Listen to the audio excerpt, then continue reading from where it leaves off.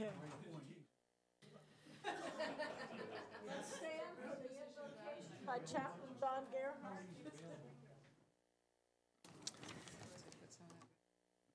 Thank you, Dr. Malone. Would you bow your heads with me as we pray? Lord our God, we pause as we begin this meeting of our hospital board because we are a people in need. Despite the collective sum of our intellect and technology, we face many daunting challenges as we seek to deliver the best care for our community. Grant us courage and perseverance for the challenges we face. We ask for wisdom and direction in light of new opportunities we might undertake to extend the healing ministry of Sarasota Memorial. We pray you bless our earthly efforts to bring comfort and health to the patients entrusted to our care. Strengthen our staff as they pour out their lives in the service of others. And bless this, our hospital board, with insight from heaven above as they guide this great institution that is needed and so depended upon by so many in our community. These things, together we pray. Amen. Join together for the Pledge of Allegiance. I pledge allegiance to the flag, United States of America, and to the republic for which it stands, one nation, under God, indivisible, with liberty and justice for all. We'll call the meeting to order of the Sarasota County Public Hospital Board on September 15th. Any citizen desiring to address the hospital board should turn in a speaker card to the board secretary. If the citizen comment pertains to an item on the agenda today, the comment will be heard early in this meeting. Otherwise, it will be heard toward the end. Speakers are asked to limit their comments to 5 minutes. Vendors, suppliers, or other persons seeking hospital contracts awarded on a competitive basis are reminded that their ability to address the board may be restricted by the terms of the invitation for bid, request for proposal, or other purchasing criteria. Lastly, the board has established a claims adjustment review panel comprised of representatives of the board, the medical staff, administration, and legal counsel to review and negotiate the settlement of claims. Accordingly, the board will not entertain comments on or discuss or negotiate claims at this meeting. Excuse me. I understand we have a motion to amend the orders of the day. Mr. Donegan? Yes, I move to amend the orders of the day to add items 15, capital B, small b, and c, the approval of this resolution regarding employee status for David Verinder and William Wolchin, and the approval of the SMART plan criteria for the CEO. Do we have a second? Second. All those in favor of the motion, please indicate by saying yes. Yes. Opposed? The motion carries. Thank you. So we'll now approve the amended orders of the day. So move. All those in favor? Yes. Okay. And now we'll approve the minutes of the meeting of August 18th. We have thoroughly approved the change to the orders of the day. So do we have a second for the minutes? Any discussion or changes to those? All those in favor of the minutes, please indicate by saying yes. Yes. Opposed? Motion carries. Thank you very much. And so now we have the pleasure of having Dr. Eugene Pereira of Pain Management Program talk about interventional pain management. I understand you will introduce him, Dr. Von Waldner. Thank you, Madam Chairman. This month, it is my pleasure to introduce Dr. Eugene Pereira. Dr. Pereira attended St. John College in India for his medical training. He completed a residency in anesthesia and a pain management fellowship at West Virginia University Hospitals. Having been published and having presented multiple times, he has served as the Director of Pain Management and the Assistant Professor of Anesthesiology at St. Louis University Hospital. Triple boarded in anesthesiology, pain medicine, and hospice and palliative care We are fortunate to have him as a new member of our medical staff. Please give a warm welcome to Dr. Pereira as he presents the pain management program. Thank you. Thank you, ma'am, for that very kind introduction. And in keeping with the flow of this meeting, to continue with the prayer that the chaplain so eloquently put forward, I am faced with a daunting task every day, and that is to understand and manage pain of various patients that come across my office and in my care. So this talk I prepared for another audience, and I thought it was going to be apt to market what I do in this August gathering as well. So I'm going to present that talk. Some of it has been toned down to meet with the requirements of presentation in this board. So let me run through these slides. These are a framework. And disclaimers, all information presented here is in public domain. None of it is copyrighted and held private. There's no bias in product and service, and as always, no good deed goes unpunished, so there might be controversy.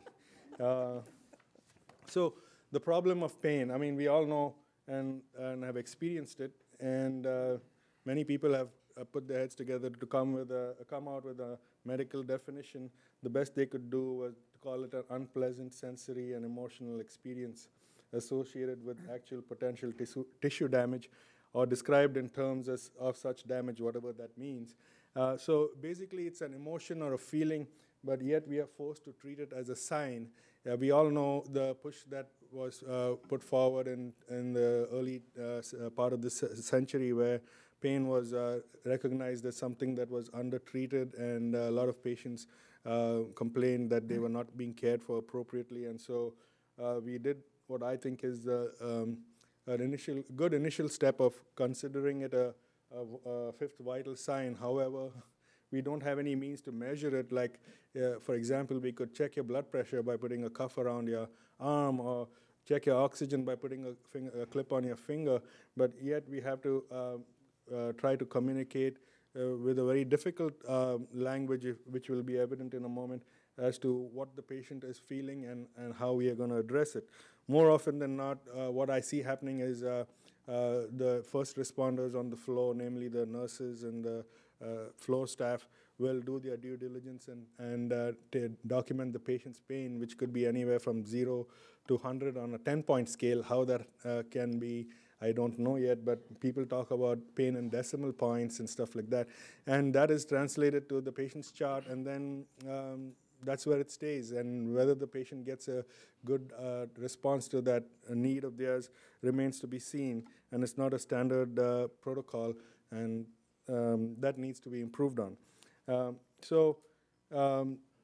This is the faces sign. I mean, it's almost insulting to show an educated person the faces sign, but that's what we've decided will be the one that they will see when they are writhing in pain, and ask them what they think about. Now, this was done with the lowest common denominator to help children who didn't speak the language, and that's how the faces pain scale came to be. And we love to have this one-size-fits-all in this day of economic fragility. So it's difficult to have more variety in the pain scale. So these are first-hand opinions of how patients feel when pain is being asked of them, and you see the frustration. So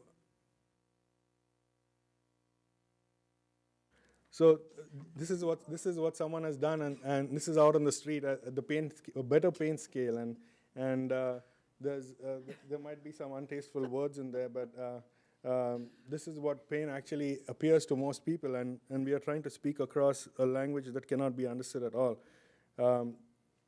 And for a long time, people were wondering what the holy grail of measuring pain would be, and here we have something now. I actually happened to sit in on a talk last week by one of the guys who helped devise that pain scale, out of Stanford. And their answer to this $1 million question is to bring out a $1 billion device and say that we need to have everyone put into the functional MRI scanner, and certain areas will light up if they are in pain. And the bottom line is, even that will not tell us how bad the patient feels the pain, because if something lights up in my brain, it might be that my pain score is a 1, versus in someone else's brain, it might be a 9. So we still don't have an answer yet. So I'm just trying to make a small emphasis about the conundrum that we have in treating pain. This subsequent slide is actually showing that a dead fish was put in the MRI scanner, and the results were given out to 100 scientists to evaluate it, and there was mixed responses. They didn't know the fish was dead, obviously, but to show the amount of false positives in pain. Rushing on, pain can be defined by means of time as a scale. A temporal definition would be acute, and chronic. So acute is pain that makes us stop doing something that's going to hurt ourselves, like take our hand out of the fire or not hit our thumb with the hammer anymore, because that's a sign the body says, hey, don't hurt me. It is used for the quintessential fight or flight response, where you either run away from your tormentor or you stand up and face them. So it's a purpose to help you heal, in that you won't want to stand on your sprained ankle till it starts healing to a point where you can, or you seek medical attention.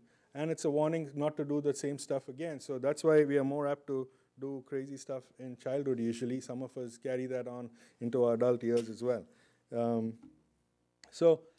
Now we are talking about pain inside the medical setting.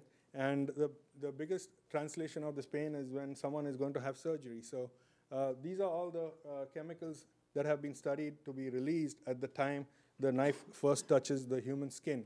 And you can see there's no dearth of chemicals, and we still haven't maybe just barely scratched the surface of the situation right now. And when I used to give this lecture to my anesthesiology residents at the start of their residency, they would all look at this and feel really good about themselves being able to give the patient anesthesia and mitigate that pain. However, the big eye-opener was when I told them the only stimulus more sensitive or more traumatic to the patient than the knife was the actual passage of the endotracheal tube down their throat. So that was quite a sobering statement. And so my simple take-home message to that group of people was, here is someone who is scared out of their wits because they're going to have this humongous surgery, and they're being questioned by millions of people who they haven't met after a bad night's sleep, and being on an empty stomach with acid being secreted in their stomach and getting heartburn, and people coming in and jabbing them in all areas of their body, and surgeons talking to them, and anesthesiologists talking to them in a very official way, using high $1 words and above. And the one simple thing that I told the residents if they could do that would help them, help the patient a lot, would be to hold their hand and reassure them, because the one enzyme or one chemical that can actually amplify pain a lot is the amount of adrenaline hormone or catecholamines. And if you can reassure someone and allay their fears, the secretion of that is depressed, and that's very rudimentary medicine, but it works. So chronic pain becomes a different animal beyond the passage of a certain amount of days. 90 days is what the Department of Florida state calls chronic pain. There's been ranges from 3 to 6 months to 12 years.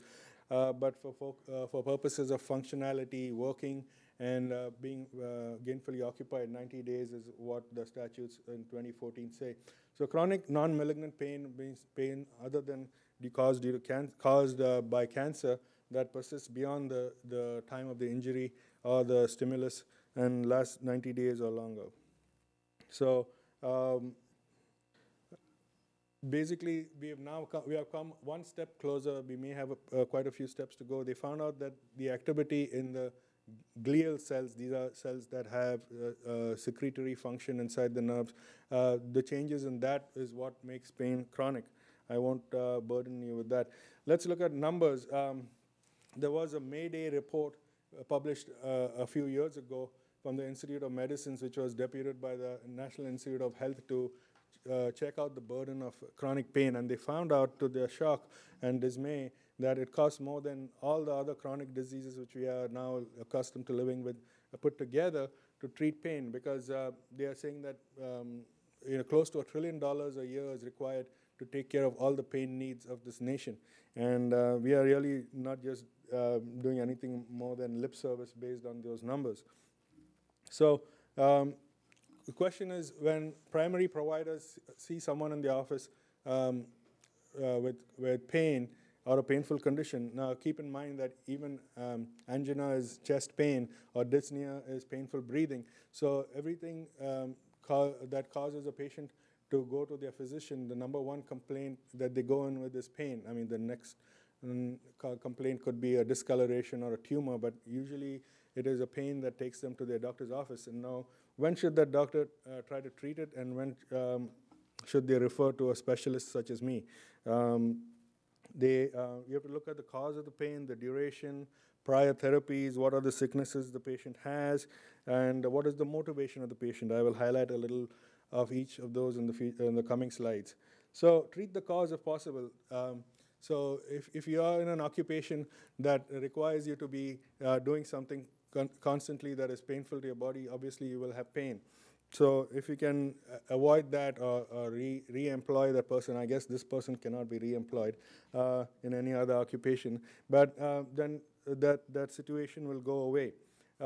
Should we go sooner or later? Then that's a toss-up, and you have to outweigh the benefits and the risks of sending the patient sooner versus later.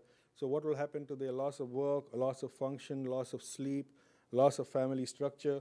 What happens to the people around them? And would it be beneficial to keep them with a pain specialist, or refer them out to, keep them with the primary doctor, or refer them out to the specialist for more focused and targeted treatment? Nowadays, conservative treatments are not really beneficial. Physical therapy, for example, most patients come and tell me, or at least not lately, but in the past used to come and tell me, every time I went to the therapy place, I was met with by a different therapist who spent 45 minutes of my hour reading my chart and 15 minutes putting on some stickers on me and giving me some electric shocks. So, we have to make sure that they've had all the therapies before they come in for interventions and they were appropriately used. So you want to make sure that the patient doesn't come to a pain specialist or come back to you feeling like a pincushion or a sieve with all these injections and surgeries, and still say that their pain is not treated, because then it would have been not worth it to them or to the community. Look at what the motivation of the patient is. Some of these slides, they're not intended to be political or give you my political bias, but they sounded appropriate at that time. So look at the motivation of the person. Do they get benefit from being in chronic pain? Do they get a disability check? And we have to look at it harshly, because although we have to be compassionate with them, the motivation is what will prolong the pain. So we are all living in this sea of opioids and opioid controversies in the state. This used to be called the hillbilly heroin express state, where Southwest had a flight coming in from the neighboring states for people to come in the morning and get their prescriptions of OxyContin filled and return the same day back to Kentucky or Tennessee. So lots of sweeping changes have been made, some of them with unintended consequences, that genuine patients are pulled up in that same net as the offenders, and they are left in the lurch and in pain, because we have to look at everyone with that same jaundiced eye that everyone else has caused them to be looked at. So we want to make sure that we start opioids judiciously, and if you are planning to send the patient to the pain center, then let the pain center decide what opioids to start, because sometimes, and this is real, I see little old ladies with enough fentanyl stickers on their body to knock out an army platoon, and they're sitting there saying that they haven't moved their bowels in 6 months and they don't have any pain relief, and what am I to do with them now? So one has to be cognizant of the person attached to that pain. I mean, we can treat the pain as a symptom, but there's a human being attached to that pain. We have to treat the whole human being. This is a very busy slide, except it's the simplest slide I could find about how to treat mild to moderate pain with non-opioid medications predominantly. But all of these are two-edged swords, like most things in modern medicine are, because we rob Peter to pay Paul, and we tear up the people's stomach lining to help them feel a 2-point decrease in their pain score. And so we have to be very cognizant of the swords we yield, because they can slash both ways. So when a primary provider refers the patient to the pain center, it is incumbent on them to give the patient realistic expectations, because I have patients who come in and say, I was told to come here to get my next prescription, and I was told that I would be getting an increase in my medications. Or the other end of the spectrum is, I was told that I was going to get a shot in my back today that will take care of my pain and cure me. So both of those are two ends of the spectrum that I cannot service on this first visit. I mean, tongue-in-cheek, sometimes I have asked patients, if you had a referral to the surgeon to have your gallbladder removed, he wouldn't just meet you in the hallway and take you to the surgery room and take out your gallbladder the first time he or she met you, because a workup needs to be done to make sure that we are doing the right thing. So sometimes patients come in, they all need the treatment. However, there's that new hurdle called pre-authorization from insurance, so we cannot do something for them even though we intend to do it at the soonest possible time. Sometimes patients come in and we're about to do something that will help them, but we find out that we cannot because they are on blood thinners or they have allergies to medication. So realistic expectations go a long way in getting good outcomes. Helping us know what we are getting into is also very beneficial, because we don't go in there and look like interns on the first day of residency, because we need to know what's going on with the patient. A good communication with the patient and knowledge of what they are going through will go a long way in empathizing with them and designing the best treatment for them. In the good old days, everyone with back pain got three rounds of some injection, and then if they did not benefit from that, they got 3 rounds of another injection, and it kept going on, and then they were sent back, filled up with steroid and steroid-related side effects. In today's day and age, there's no scientific evidence that everyone must get 3 of something, and 3 is not a magic number. And I tell my patients that if you go and expect 3 of something, then the physician has a car or a house payment to make. That's why you get 3 of something. So there's no vaccine in pain management. So you cannot say, hey, I'm going on a cruise, and I used to have back pain. I'm afraid it'll come back again. Can I get a tank up or a top up? And that doesn't work that way.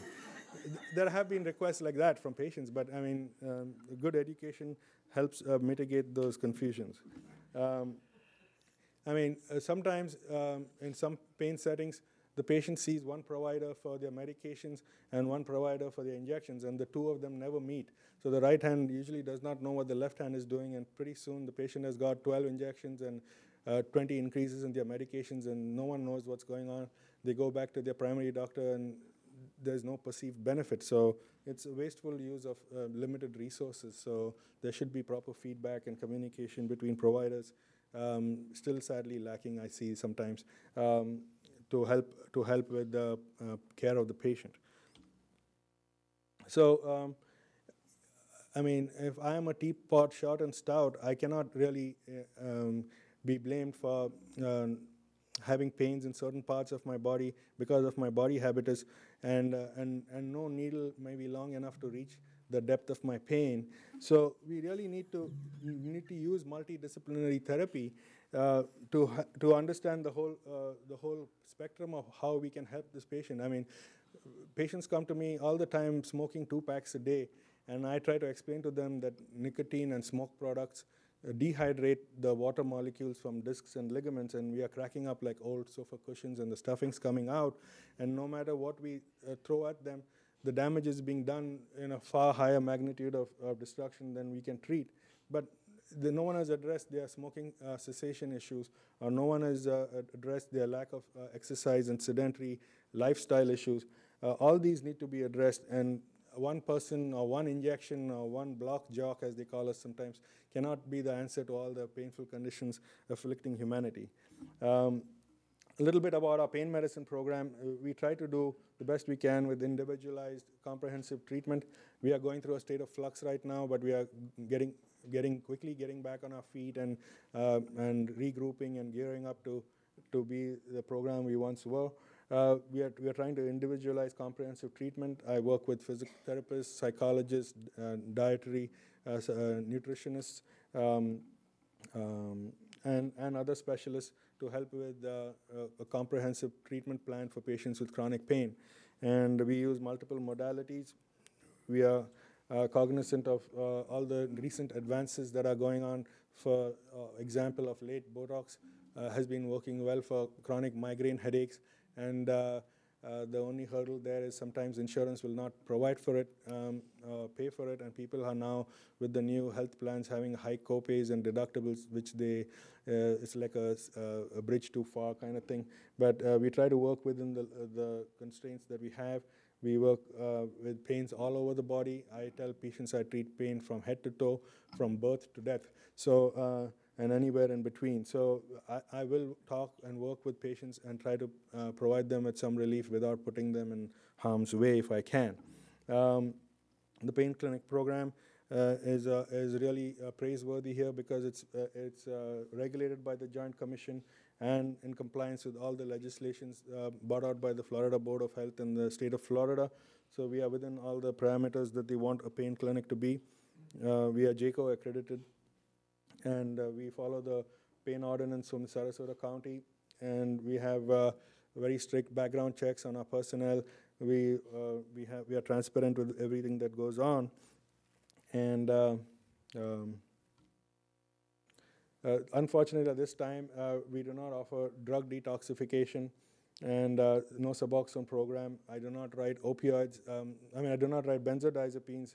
Lately there was an article that said about 11% of the United States population is on benzodiazepines, and the fact of the matter is you should not be on it for more than 3 months at a time, and yet we have people on it for years and years, and that predisposes older folk to get into Alzheimer-like situations, and that is going under the radar. Soma used to be a very good muscle relaxer, but that breaks down into barbiturate, so I don't write Soma. We are very strict with the Florida Controlled Substance Prescribing Statutes, because I tell my patients my license comes from the DEA, which is a federal body, and even if the state passes certain laws, I might be in trouble with the DEA if I contravene their regulations. So I've come to the end of this presentation. Any questions? Are there any questions for Dr. Pereira?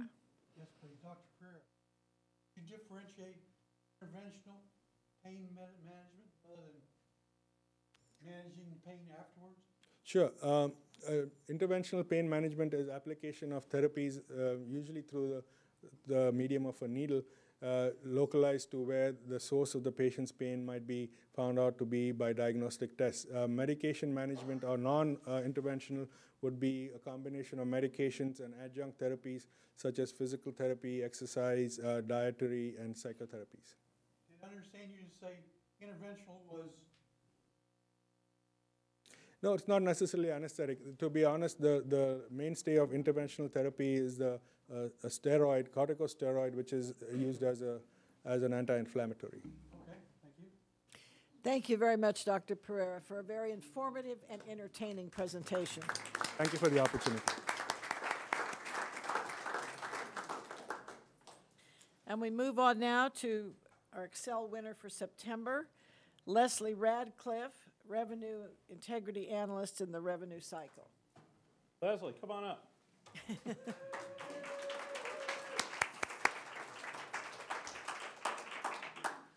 How are you?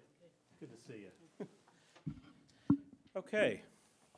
Leslie is our Excel recipient for the month of September 2014. She's currently a Revenue Integrity Analyst in the Revenue Cycle Department and has been an employee of SMH since December 2005. Leslie, you have to come here. I'm sorry. So what we're going to do here is we're going to embarrass you a little bit, and we're going to tell you what your comrades have said about you back here. Okay, and I see them all sitting in the back. So blame them for these comments. So Leslie is encouraging, patient, and supportive are recurring words in her nomination. She is someone who gives 100% and gets 100%. And so here are the comments from her peers. Leslie executes her job responsibilities at a high level of efficiency and is courageous in her undertaking of particular difficult projects. She is an idea champion and inspires others to succeed and achieve.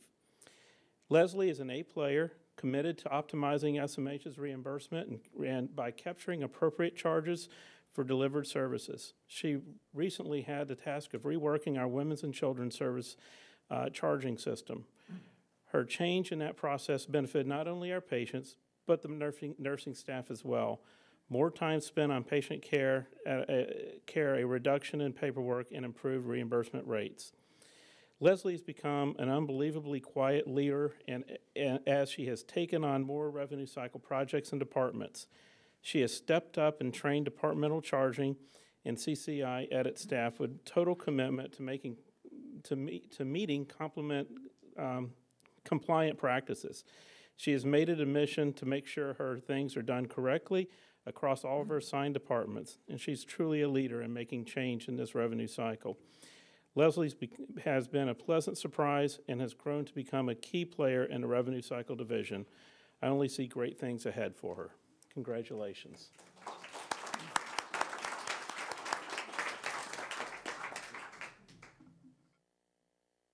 Read the right one. Yes, I was trying. We have this beautiful plaque for you, Leslie.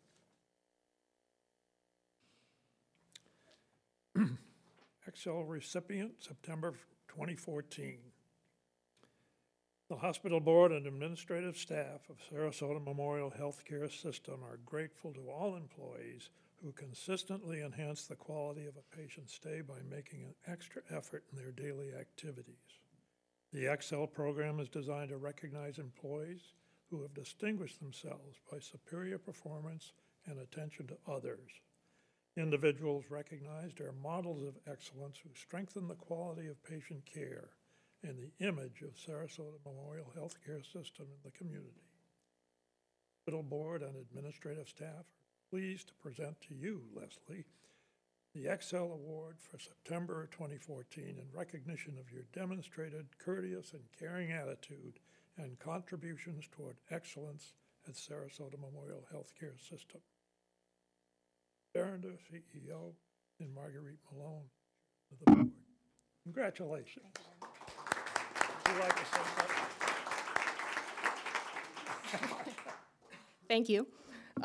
This is a bit overwhelming for me. I am so appreciative of the award, but I'm most appreciative of the opportunities that I've been given over the last 9 years to grow.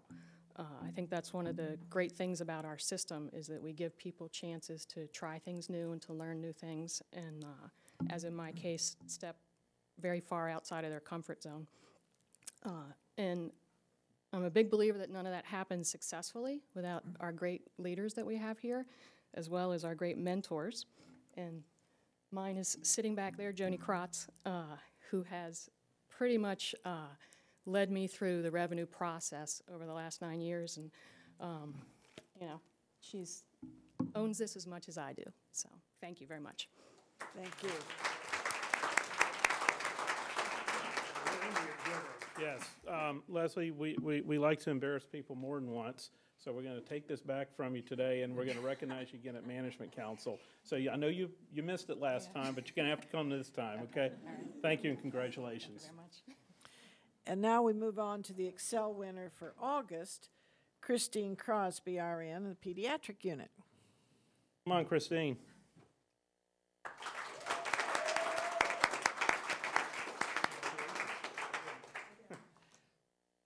Okay.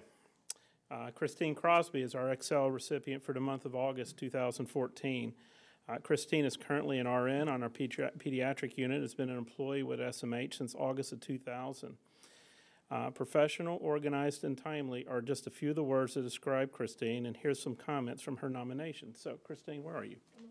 All right, you have to come join me on one side or the other. Okay.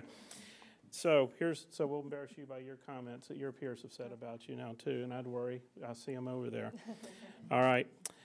Christine's a team player. She is a core charge nurse on pediatric unit. Christine is always 2 steps ahead, going above and beyond for all of her patients and peers.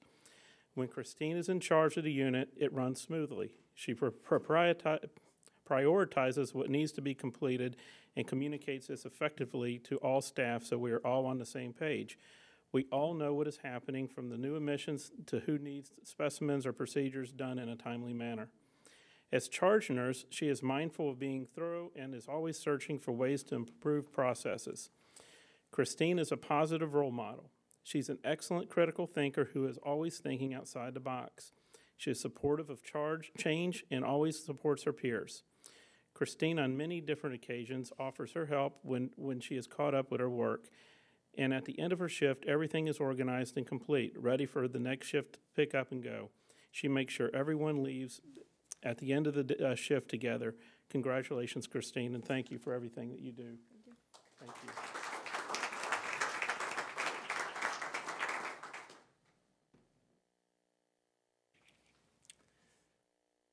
Christine, you're the employee of the month for the month of August.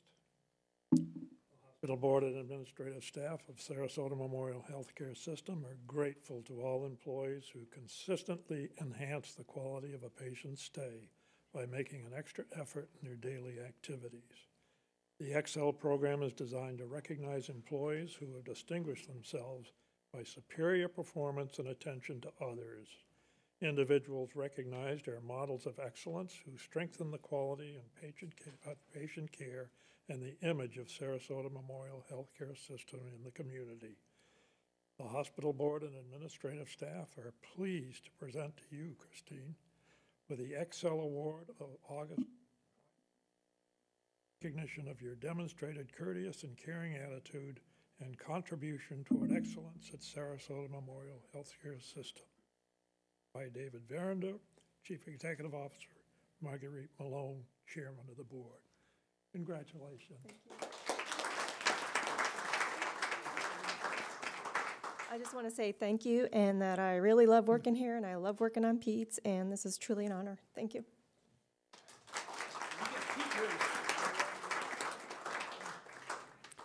And now we have a third quarter leadership award. Miss Eileen Gilbert-Droge, Chief Operating Officer, First Physicians Group. Right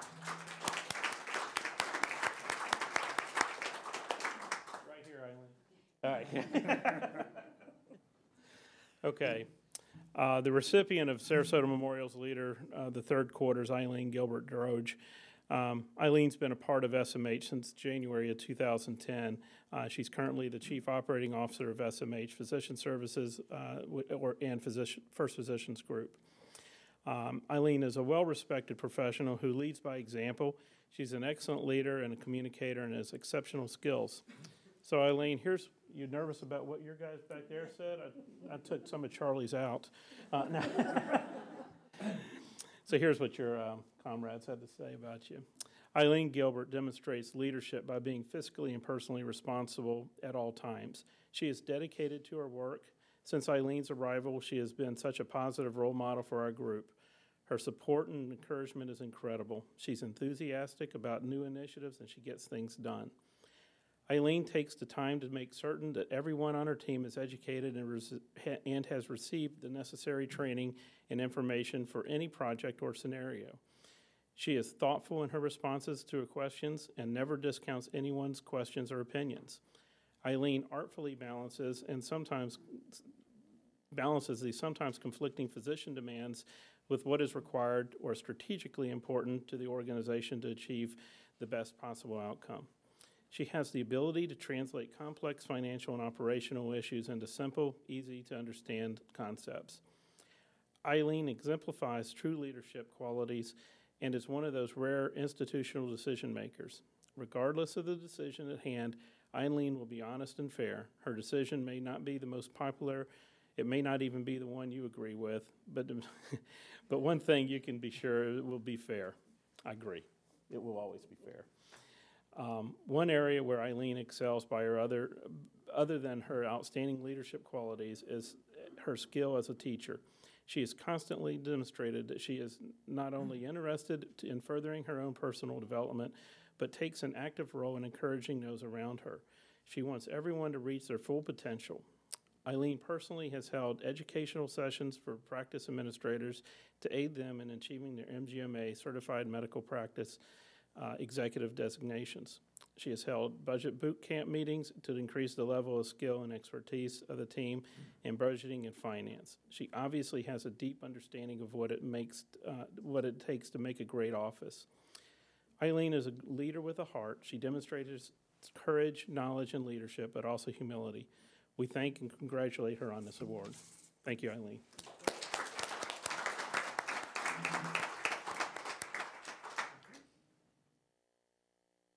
This is the Sarasota Memorial Healthcare Leadership Award. The hospital and administrative staff of Sarasota Memorial Healthcare System are grateful to all leaders who constantly enhance the quality of a patient's stay by making an extra effort in their daily activities. Inherent in that leadership is the ability to enhance employee satisfaction and act as a role model to inspire our staff to become the very best they can. And that role model, you have developed a department that is a benchmark of excellence for the entire organization. The leadership program designed to recognize leaders has been distinguished themselves by superior performance and attention to others. Individuals recognized are models of excellence who strengthen the quality in patient care and staff satisfaction and the image of Sarasota Memorial Healthcare System in the community.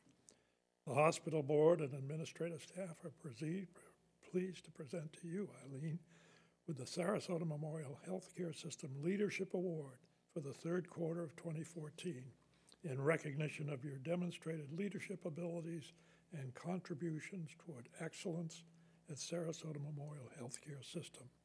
Signed by David Veranda, Chief Executive Officer, and Marguerite Malone, Chairman of the Board. Congratulations.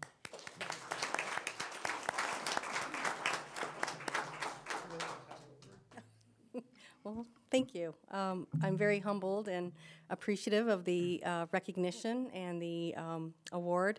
I love what I do, and I'm just so grateful that I get to come to work every day and work with amazing staff who are dedicated to providing the best care to our patients in this community. An awesome leadership team and top-tier physicians that allow me to do what I do best every day. So I thank all of them. Thank you.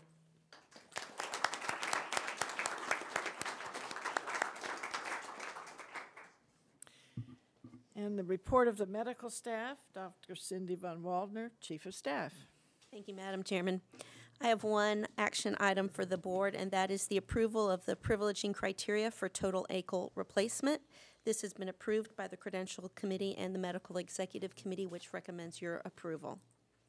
I move approval of the privileging criteria for total ankle replacement as recommended by the Medical Executive Committee. We have a motion and a second. Any discussion or comments? All those in favor of the motion, please indicate by saying yes. Yes. Opposed? Motion carries. Thank you.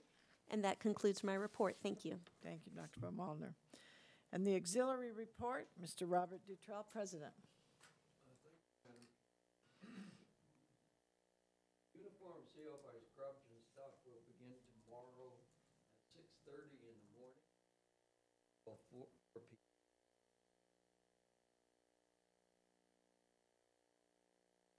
Sale will be in rooms 4A and B. In addition to uniforms, the vendor has lab coats, professional shoes, and other accessories.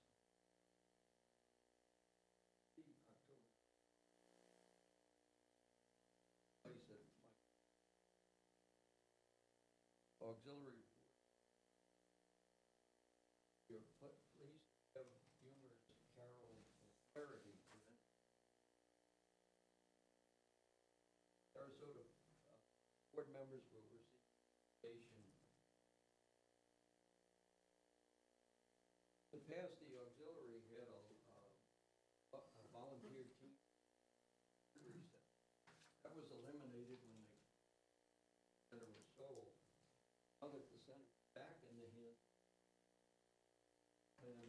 providing 13 volunteers. Concludes my report, but I would like to add that this is board meeting. Dottie Ziegler, who has been a couple of times, will soon take over the president of the board. Thoroughly enjoyed being here at the board meetings and all for your friendship.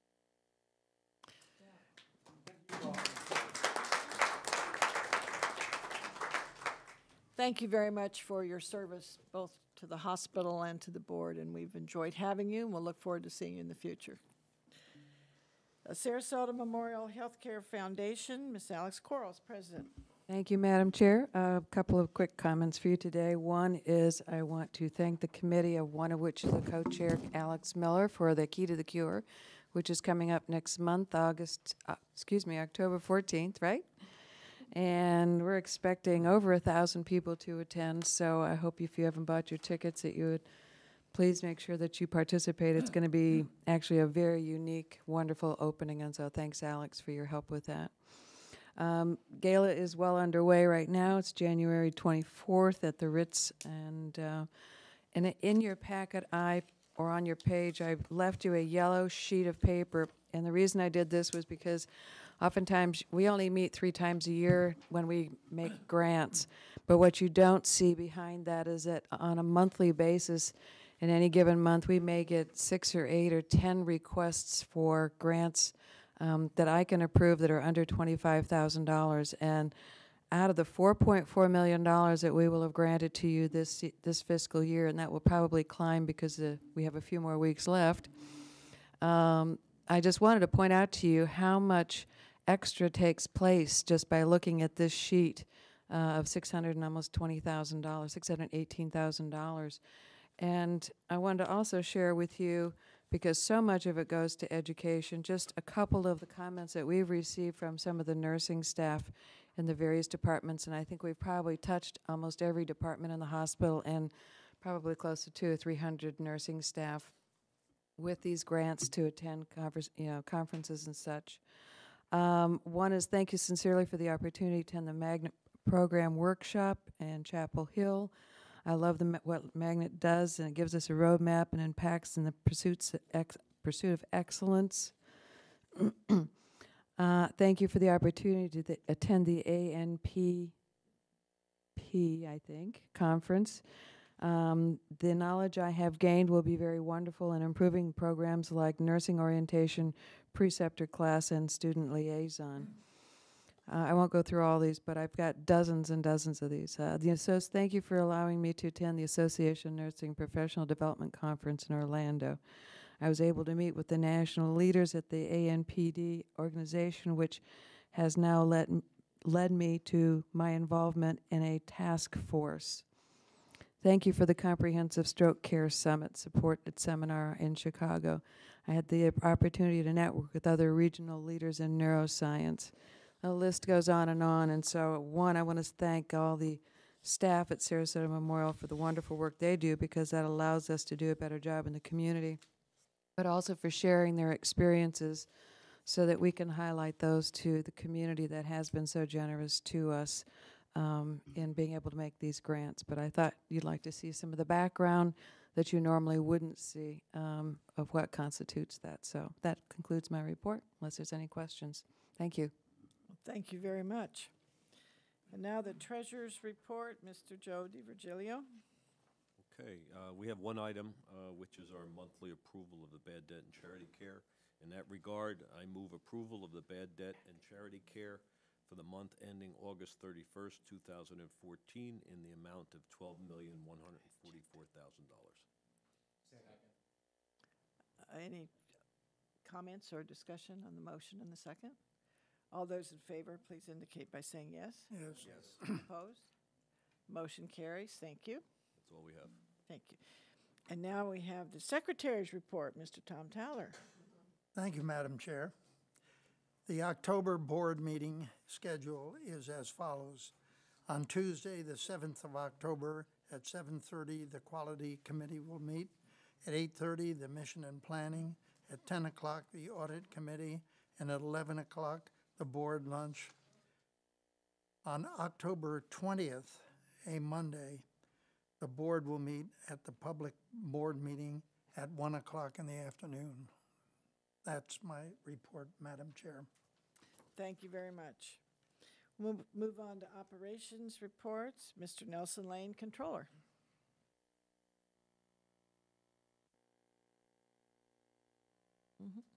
This is the financial report, the financial highlights for the month of August, and also for the 11 months that ended August 31st.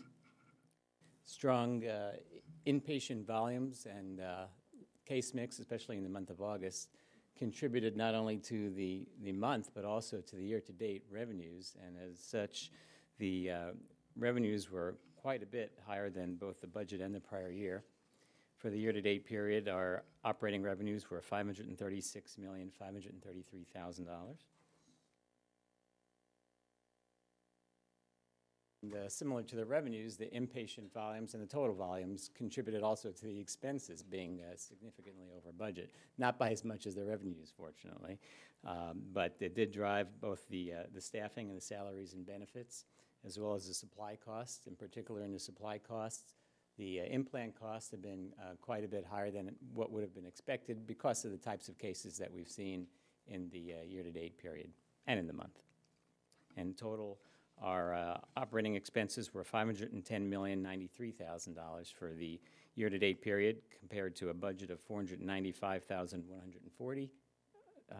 $495,140,000 and $474,194,000 for the prior year.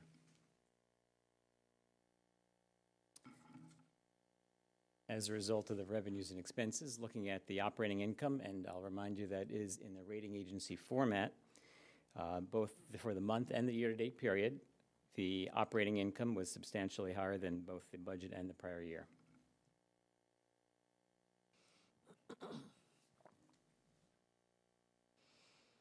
For the month of August, the paid hours per adjusted admission were 148, and for the year-to-date period, 130.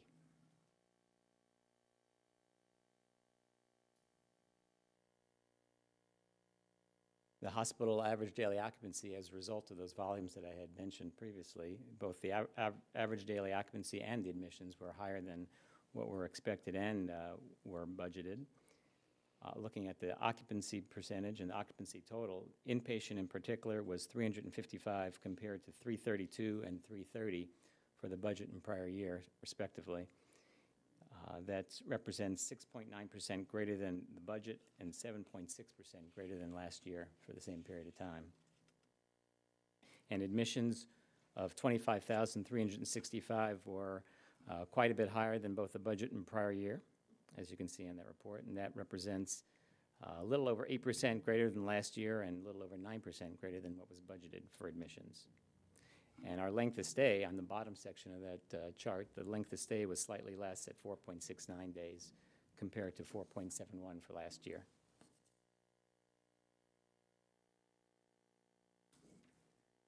For the year-to-date period, surgery cases were under the budgeted number in total, but higher than the prior year. But if we look at inpatients specifically, that is running higher than both the budget and the prior year. We had 6,707 inpatient surgery cases in the 11 months, compared to a budget of 6,455 and prior year of 6,254. And births are running quite a bit higher as well. This 2,832 births represents 9% greater than what was budgeted and 6.8% greater than last year.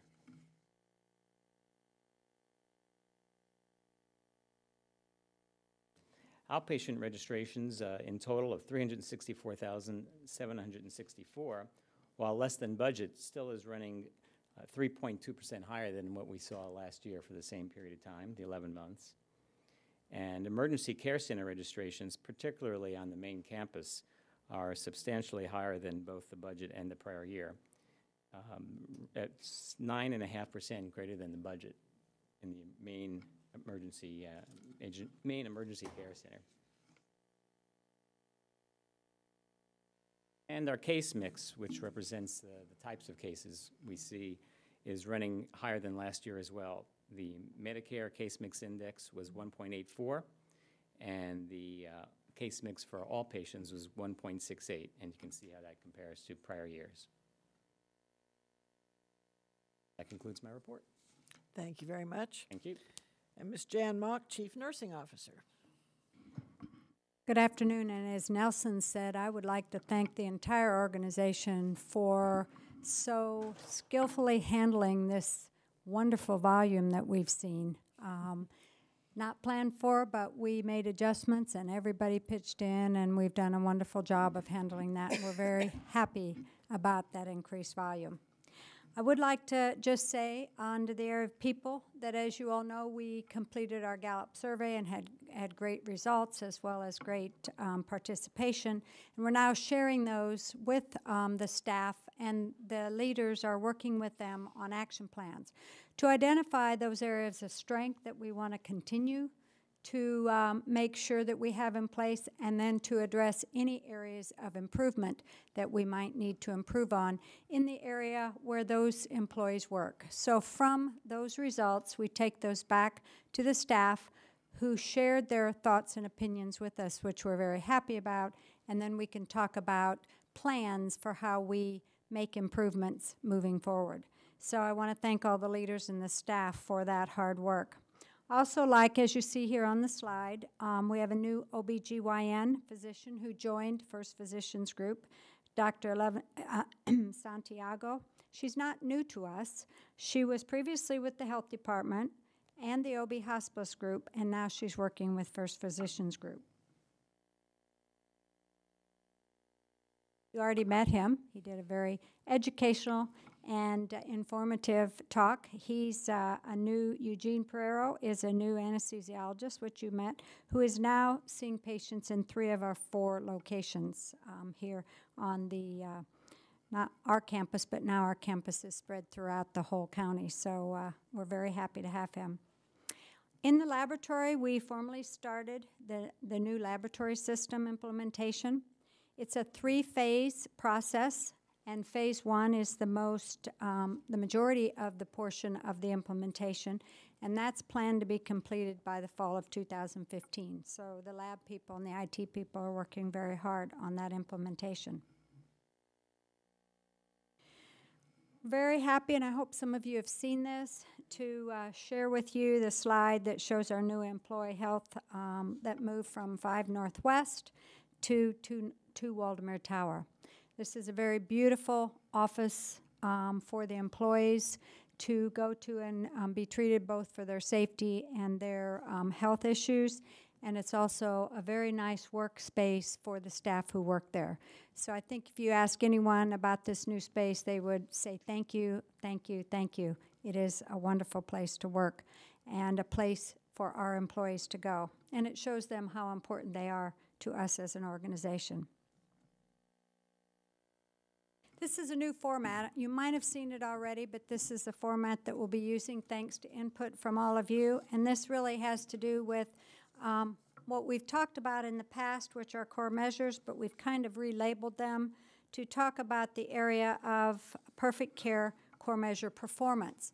And what that means is each of these bars indicate all of the categories that are within a core measure and how we're doing on meeting that perfect score. And so you can see here you've got AMI, and there are 7 measures under there.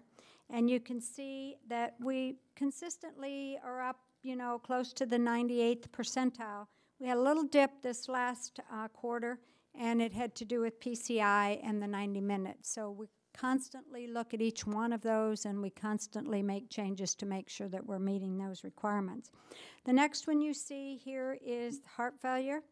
And you see this is the whole year quarter, so there's first quarter, second quarter, and third quarter, and we're making great progress there, and we're looking for consistency, obviously.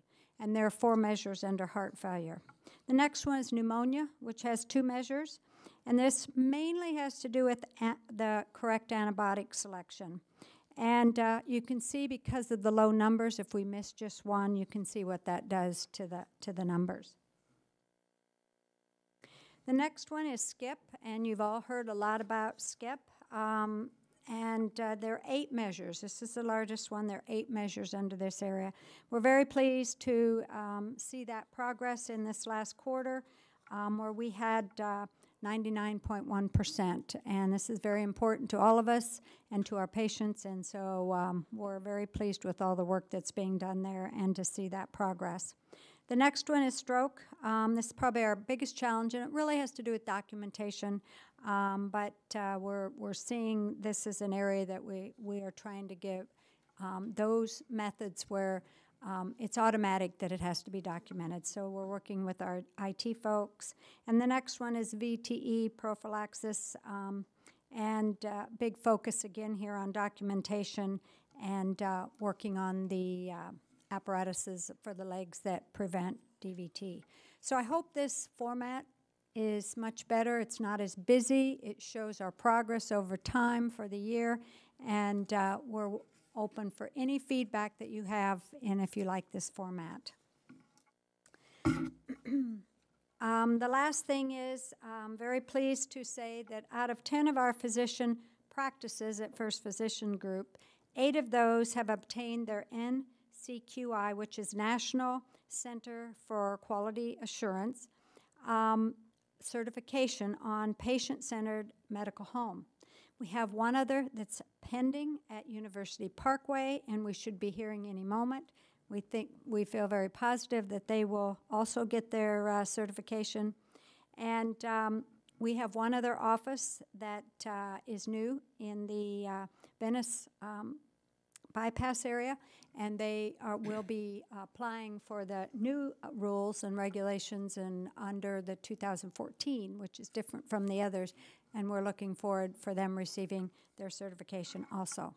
The last thing I'd like to say is thanks to Alex. She mentioned about the educational sessions that our staff in this organization get to attend and bring back wonderful information to make us the best place that we can be. In October, the first week in October, 18 of our nurses will be going to the annual National Magnet Conference, where we will be celebrated and rewarded for our 3rd magnet designation. So we will have you all in our thoughts and hearts as we're there, and we want to thank the foundation for funding that. And they always learn a great deal there and bring back best practices. So it's a very motivational process for our nursing staff to go to, and they always come back with things that we implement, and they usually prioritize those, so you'll be hearing more about that. And that ends my report. Thank you, Alex. Thank you very much. We have no board reports today, so we'll go on to committee reports. Finance Committee, Mr. Richard Merritt. Thank you, Madam Chair. The Finance Committee met on September the 2nd. We had much discussion to begin with on the millage rate, and after a lot of discussion, we came to the consensus that we will keep the millage rate at 1.086 due to the lack of Medicaid coverage expansion, Medicaid reimbursement impacts, other budget challenges and uncertainties in the coming year, and this will be the 6th year in a row that we've held the line on our millage rate of 1.086, and that final meeting is tonight right here at 5:01 p.m. Okay? Next, David Verinder summarized the budget meeting. The fiscal 2015 budget challenges were reviewed, excuse me, which includes a 3% merit increase for staff, incremental depreciation, the CMS 2-midnight rule, the Affordable Care Act, Medicare outpatient and coding adjustments, and Medicaid managed care rates, as well as Medicare hospital acquired conditions penalty program and a value-based purchasing program. A lot of challenges in the coming year. Bill Wojcik presented a proposal to contribute $5 million, which is being done to facilitate future potential plans. This donation could help with the startup costs of a proposed medical residency program, as it would be a costly program to start and takes 3 years to get up and going. Therefore, I move approval of the contribution to the Community Health Corporation in the amount of $5 million from unrestricted funds as recommended by the Finance Committee. Do we have any discussion or comments? All those in favor of the motion, please indicate by saying yes. Yes. Opposed? Thank you. The motion carries. We then had a discussion of our OR efficiency improvements. Jim Young introduced his staff. Jim stated that they had made great accomplishments in the OR in terms of efficiency improvements. A team began looking at high-level operational changes that might be made in the OR in September 2012. Tangible Kaizen outcomes were discussed.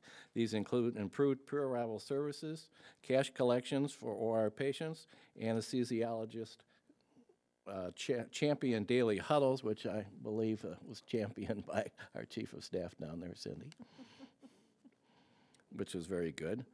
Measuring and reporting surgery and block schedule utilization and the implementation of the new surgery information system. And we postponed, so we had a lot of discussion on all of this. Oh, and then we also read resolutions for Mr. Charles Henning, and recognized him for his 20 years of service on the Finance Committee, and Dr. John Strasser for his 4 years on the Finance Committee, and we thank them. And that is my report. Thank you very much. So the Human Resources Committee report, Mr. Richard Donegan. Thank you. The Human Resources Committee met on September 2nd. Lori Bennett discussed in great length the results of the 2014 SMART plan and reviewed with the board, with the committee, the 2015 proposed plans. I'd like to propose a motion. I move approval of the SMART plan criteria for the CEO as recommended by the Human Resources Committee. We have a motion and a second. Any discussion or comments? All those in favor of the motion, please indicate by saying yes. Yes. Opposed? Motion carries. Thank you.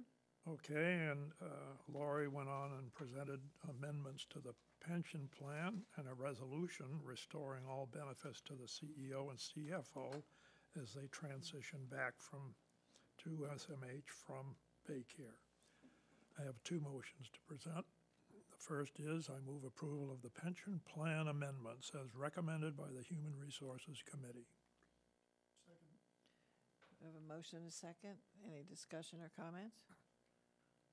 All those indicating approval, please do so by saying yes. Yes. Opposed? Motion carries. Thank you. I move adoption of the resolution providing that, except for otherwise provided in any employment benefit plan or law, David Verinder and William Wolfson will be considered for all purposes to have been acting continuously as employees, officers, and agents of Sarasota Memorial Healthcare Hospital District since their original hire dates as recommended by the Human Resources Committee. Motion and a second. Any comments or discussion? All those in favor of the motion indicate by saying yes. Yes. Opposed? Motion carries. Thank you. Thank you. That's the end of my report. Thank you. Move on to the Investment Committee. Mr. Joseph DiVirgilio. Right, the Investment Committee met on September 2nd. We don't have any action items. However, we did cover 3 topics. Our investment consultant, Tim Sant, updated us on the manager transition. As of June 30th, all of the financial moves of reallocating monies to the new investment managers were completed. The second topic we reviewed was we received from Tim Sant our quarterly report on the retirement plan investment performance, and we did have a weak quarter. However, most of the down was reversed in the month of August, so needless to say, we're back kind of in decent performance range. And last but not least, Bill Wojin reported on the board-designated fund investments, both the enhanced cash and the intermediate fixed income funds, and both are performing in and around the benchmarks. And that's all I have to report. Thank you very much. Mission and Planning Committee, Mr. Greg Carter. The Mission and Planning Committee met on Thursday, September 24th, and we started out with the new rehab facility discussion. Marie DiCarlo reviewed the campus improvement plan, and the team has been very busy over the last few months working on a new rehab facility. The general contractor and architectural firm have been chosen. They have been reviewing market data and refining the scope of the project and costs. A business consultant was engaged to look at our market, and a market assessment was completed and an overview was presented. The service area was described as primary and secondary areas, and Peter Taylor then discussed the boundaries of the service areas. 5-year volume projections were reviewed. Market share data from 2011 to 13 showed a total combined market growth of 15.2%. The current facility was discussed, which includes 34 beds in a private and semi-private mix. It is critical that we change the current facility due to patient expectations, and Maria reviewed then the pro forma assumptions and the budget along with strategies for success. Next, Tom Perigo discussed the initial project approval and initial approval of the $2 million expenditure. He provided a general scope of work and cost estimate. The project scope was reviewed, and administration is proposing the smaller building at this time. It will be a 4-story building with parking and drop-off outpatient services and inpatient floors. Other work to be completed will be the relocation of West Harbor Drive, changes to the central energy plant, including rerouting of utilities to the hospital, and demolishing the transformer building. Tom then discussed future growth opportunities on the campus, the new rehab facility site plan and schematics by floor, and the project timeline. Construction of the rehab facility will begin the summer of 2015.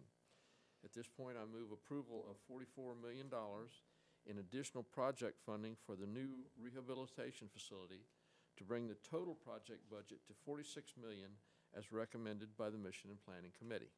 Second. We have a motion and a second. Are there any comments or discussion? If not, all those in favor, please indicate by saying yes. Yes. Those opposed? Motion carries. Thank you. Okay, thank you. The next item was the OR redesign and purchase of new Da Vinci robot. David Patterson discussed the new OR redesign and new Da Vinci equipment for surgery. Limitations of the current robotics rooms were discussed. Dr. Fiorica discussed the room redesign and room turnover, which is hampered by robotic positioning. The designated area was shown. Current rooms were shown with the older equipment, and proposed rooms were presented. The Da Vinci Xi components were discussed, and David showed a video of the new robot. He discussed evaluating a plan to move the Da Vinci S to the Cape Surgery Center, which will help outpatient procedures, and the plan for the other 2 robots. I move approval of funding in the amount not to exceed $4,350,000 for the renovation of the operating room suite and purchase of the Da Vinci Xi robot as recommended by the Mission and Planning Committee. We have a motion and a second. Any discussion or comments? All those in favor of the motion, please indicate by saying yes. Yes. Opposed? Motion carries. Thank you. And that concludes my report, Madam Chair. Thank you. And the Quality Committee, Mr. Robert Strasser. Thank you, Madam Chair. As you know, the Quality Committee is held in closed session. However, I have a motion from the committee. I move approval of systems, organ, and tissue donation policy as recommended by the Quality Committee. We have a motion and a second. Discussion or comments? All those in favor of the motion, please indicate by saying yes. Yes. Opposed? Motion carries. Thank you. Nothing more, thank you. Thanks. Now we have the President's report, Mr. David Verinder.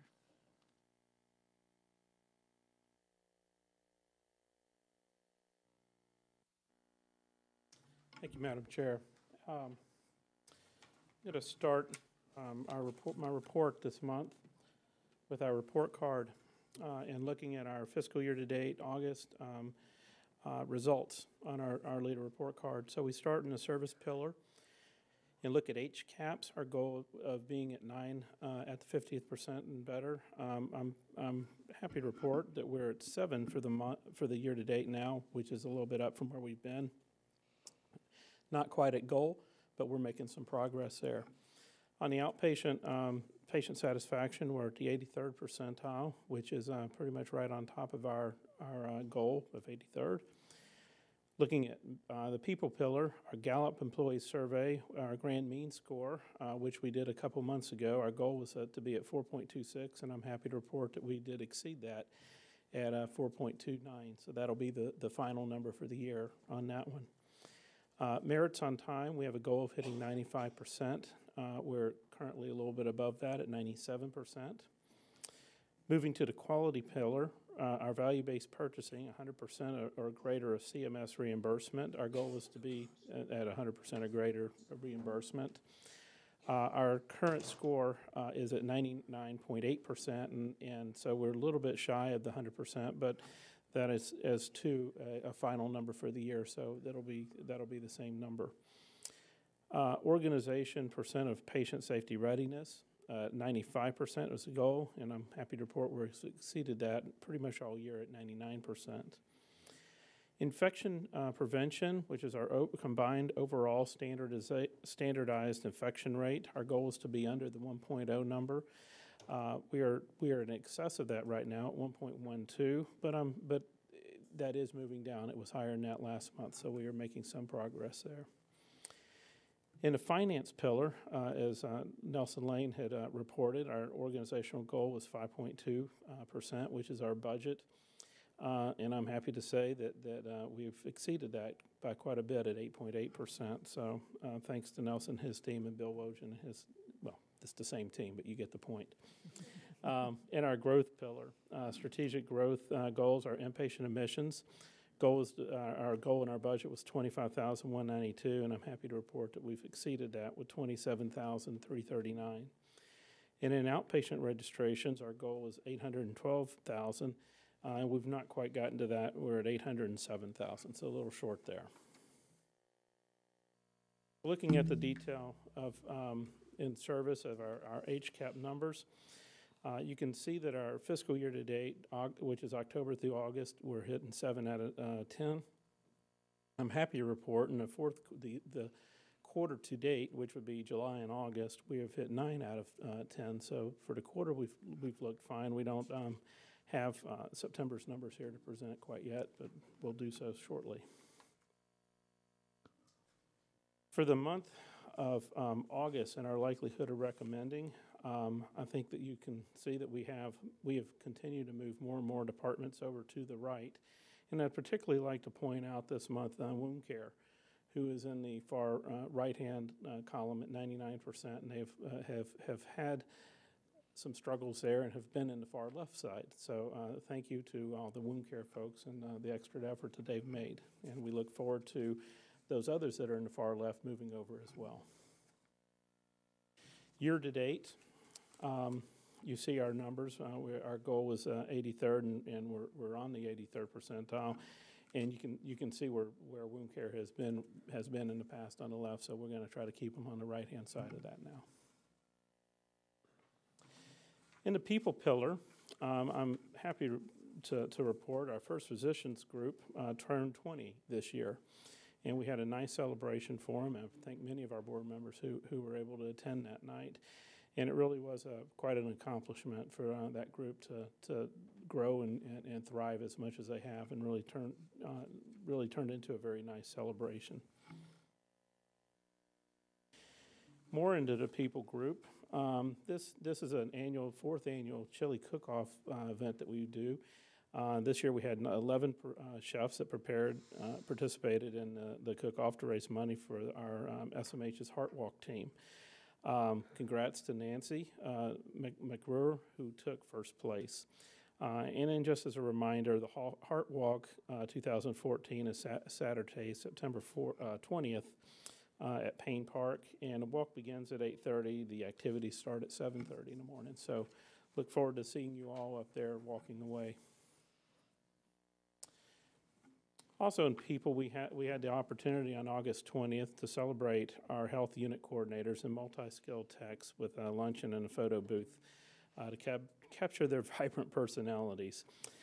Big thank you to the hardworking group for all they do for our patients. I know our clinical teams would not be able to do what they do on day-to-day without them. So don't look too hard at those pictures. I saw me in there. I had a mask on though. Next is, I'm sure you've probably all heard, that Suncoast is doing its own view on Channel 7.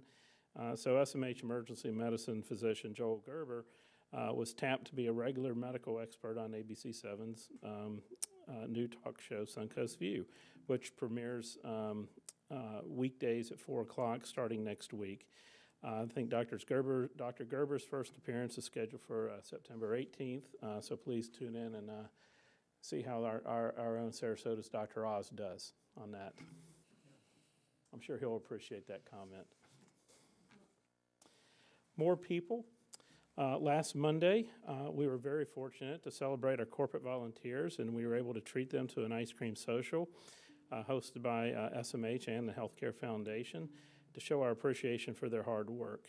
During the past year, our corporate volunteers, including staff, physicians, family members, and friends, provided thousands of hours of service to our community. It really was a very nice event. I once again appreciate the board members who were able to go.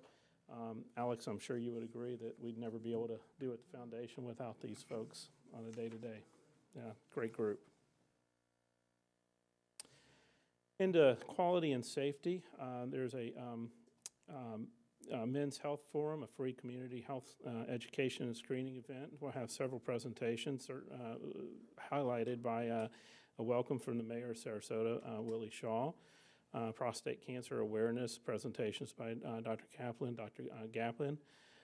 Screening for and preventing cancer presentation by Dr. Fitch. And a stress management and good nutrition choices by Dr. Merritt. So this is September 27th from 10 to 1 at the Robert L. Taylor Community Center in Sarasota. Our bariatric program also had a celebration. We've hit 10 years old there since 2004. Our comprehensive bariatric programs performed more than 550 successful procedures. Bariatric team works closely with patients' primary care physicians before and after surgery to give patients the highest level of individualized care and help ensure future success. Independent research indicates that bariatric surgery helps improve hypertension up to 75%, sleep apnea up to 94%, and type 2 diabetes up to 96%. So thank you all. And then finally, if you were paying attention in the news last week, we had some news coverage about SMH looking at offering trauma services, and just wanted to touch on that real quickly. We're in an evaluation process right now where we're working very closely with our medical staff, our care teams, and certainly the members of this board to determine the necessity for trauma and what our capabilities are around that. So more to follow as those different groups report back in. So. And that's my report. Thank you. Thank you. We have nothing on the consent agenda. No public comments. Legal matters. Ms. Caroline Kalish. I have no report. Okay. Is there any other business before this board? If not, we are adjourned. Remember the final tax millage and budget hearing at 5:01 this evening right here. Thank you.